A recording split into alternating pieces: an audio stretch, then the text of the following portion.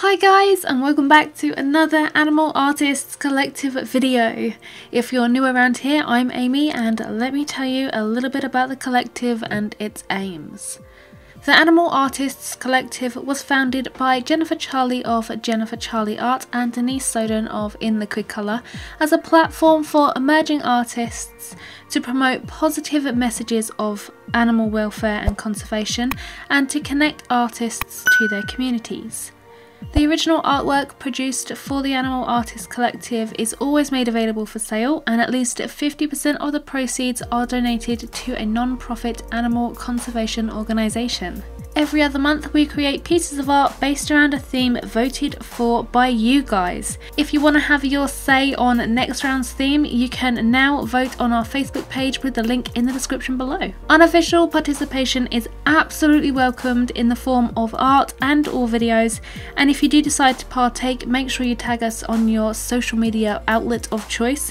All the links and everything can be found in the description. This round's theme was the polls, and I was so super excited about this one as it ties in so well with the upcoming festive period and the fact that the cold weather is imminent here in the UK. I knew exactly what I wanted to draw for this round, and as you can probably tell from the emerging artwork, I picked the polar bear. One of my absolute favourite animals and one which I haven't drawn yet, so yay, I got my polar bear pick, and did I have big ambitions for this piece. What's also fantastic about my pick?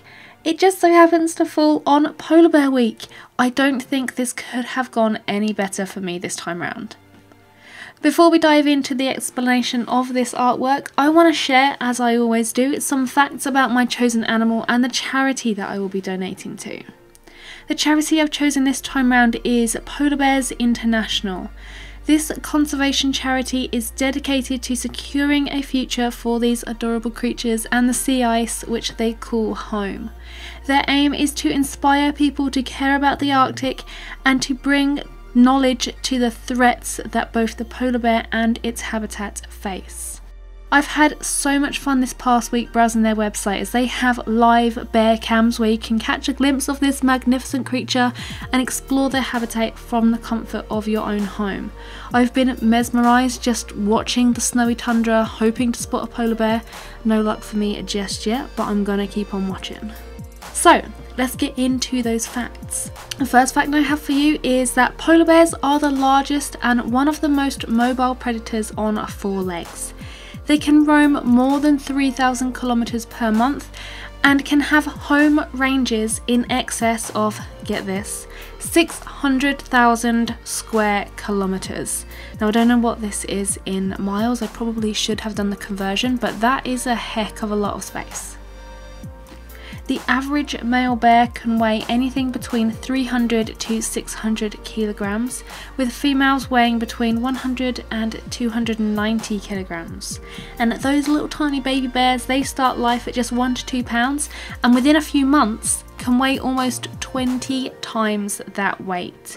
And that's because polar bear milk is one of the fattiest milks at just over 30% fat, which is what helps keep those cubs growing at that rapid rate. Now this is a bit of a weird fact, and polar bears have sticky feet. This is a fact I really wasn't aware of, but it sounds so peculiar as it is just saying that. Their paws measure almost 12 inches in diameter, and they have little tiny tufts between their toes and pads to keep them warm. Their pads are covered in tiny soft bumps called papillae. I'm really not sure if I'm saying that right. I was going to Google pronounce it, but I completely forgot, so I'm going with that pronunciation. Correct me if I'm wrong in the comments below. But those little soft tiny bumps, they help the polar bear grip the ice and keep the bear from slipping, and that's a pretty handy thing to have. That's evolution right there, peoples. The bears are insane swimmers. They can swim for hours on end, covering a huge distance at a rate of about 6 miles per hour, but they can't outswim a seal, which is why they rely on the sea ice so much, as it gives them a platform to rest and to hunt. And their huge paws are specifically adapted for swimming, and they use their little back legs, or quite large back legs really, like a rudder. Polar bears navigate with their noses, and they can smell a seal from more than 1 kilometer away and up to 1 meter under the snow. That is pretty insane. And they move crosswind to pick up as many new scents as possible to find one which satisfies their interest, be that a seal or a female if it's a male bear, absolutely anything. I remember watching something about this, I think it was maybe Frozen Planet, the David Attenborough series, and I found this so interesting. They can also smell other polar bears' footprints and stuff. It was so interesting. You should watch it, it's actually on Netflix at the moment. Here's a fact I'd heard before, but perhaps you guys haven't. Polar bears are actually black and not white. I know! Their fur is actually translucent and is only seen as white because it reflects light and its surroundings. Hello, whole lot of ice and snow, kind of makes sense. So yeah, their skin is actually black. Pretty interesting fact right there. This next one is a little bit scary. There's a total population of approximately 26,000 wild bears, and their population is actually divided into 19 units, and of those 19 units, just 1 unit has a population that is increasing, and 4 of those 19 units are actually in massive decline. Polar bears need sea ice to hunt, travel, find mates, raise their cubs, and that sea ice is rapidly declining. The melting season is much longer than it used to be, which means that sea ice actually forms later and is breaking up earlier in the year. This in turn restricts the polar bear's feeding range. As a result, polar bears are predicted to decline by 30% by 2050. Climate change is the greatest threat to the bears, but not the only one which threatens them. Habitat destruction and risk of exposure to toxic chemicals through prey from invading gas and oil companies brings another danger to this gracious creature. I'm also going to mention the WWF here, as they are also putting a huge effort into conservation for these animals and protecting them as much as possible. Now you have a few facts behind your belt, let me talk to you about my artwork and the intentions behind this piece. The reason I was so excited for this particular subject was because I had plans to create a piece with a few different elements to what I usually do. I really wanted to attempt some kind of background or at least a larger area of habitat. I usually shy away from anything as vast as what I've attempted with this piece, usually having just like a head study or a small hint of something like a log or a twig or something that my subject of choice is sitting or perched upon. So that was my first challenge with this piece. My second challenge to myself was that I wanted to break out of doing head studies and focus on the whole animal. Eek, this is scary. This is so scary. I had an abundance of choice of reference photos for this, and the one that I chose really caught my eye because it encapsulated both of my concepts above and it really took my attention. So I hear you ask, Amy, why did you want to break from your norm? Well, I wanted to convey a stronger message with my piece. I didn't want to go with a detailed close-up because I don't think it would have conveyed the fragility of these creatures and their habitat. Sure, it would have been great to capture their enormous power and beauty by drawing that detailed head study, but I just really wasn't feeling it for this piece. I think in choosing these options, my finished piece has its own power and strength and symbolises many qualities of the polar bear. Their solidarity lifestyle, their enormous size and gracious features, but it also symbolises how vulnerable as a species they are and brings attention to their habitat. It might just be me that thinks that, but I'm extremely happy with the emotion and thought behind this piece, and I'm actually really pleased with the final outcome. And I think I'm going to place it in my top 3 that I've created this year. Let's talk about process. I know a lot of people are put off by the prospect of white fur, especially when you're drawing on white paper, but for me this is one of the easiest things to render.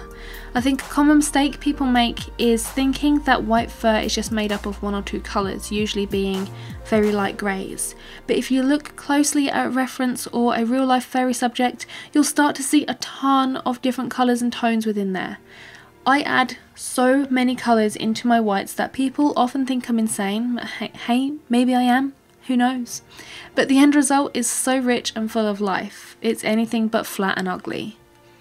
The main thing I do when working white on white is focus on the shadows and tones I can see on the fur, and I think of those areas as shapes or clumps rather than individual strands of hair or fur. It's a much more manageable subject that way. The polar bear part of this drawing was actually relatively simple.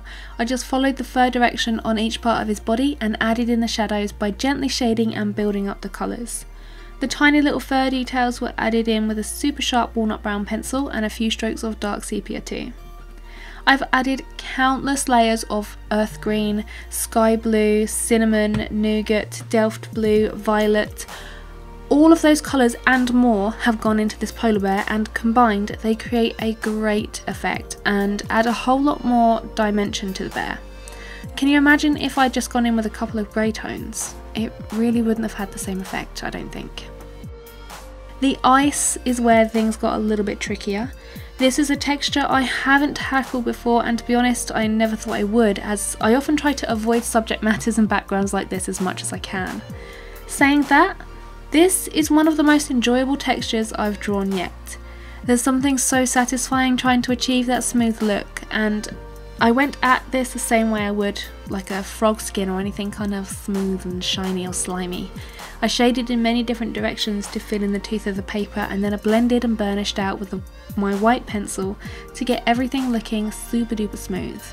I then layered up more, moving towards those darker pencils, and continued the same process until my dark tones were where they needed to be. I used the same technique of identifying the shapes and shadowed areas, and I added those in first and then blended and built up the surrounding areas. The time went so quickly when rendering the ice that I was actually kind of sad when it came to an end, which really surprised me. All in all, I am absolutely in love with this piece, and it's not often that actually happens. I'm so thrilled with the final outcome, and I would really love to know what your thoughts are, so please make sure that you pop them in the comments below for me. If you want to watch the full process and tutorial and draw along with me in real time, then that is now available to my Patreon and website subscribers. If you fancy checking either of those channels out, I've left the links in the description for you. Make sure you go and check out what the other members of the collective have created for this round. There's some fantastic animal pics for this round, so go and make sure you show your support and love for the collective and the other artists involved, and the animals that they've chosen as well. The links, as always, for all members, including our guests for this round, are in the description for you. Thank you so much for watching this video. I love creating these pieces and being a part of the Animal Artists Collective and imparting a little bit of creature info to you guys. I always get a great response from this community when these videos come out, and I cannot thank you enough for the love that you actually do give out. It's so incredible, and your support means the whole world. If you're new around here and you love this video and you want to see more wildlife art with coloured pencils, then make sure that you hit that subscribe button and tick that bell icon so that you never miss a video. I post new videos every single Friday, and I live stream most Sundays too, which is always a hoot, and I would love to have you be a part of the growing community here on this channel. Anyway guys, thanks so much for watching, and I will see you next week. Bye!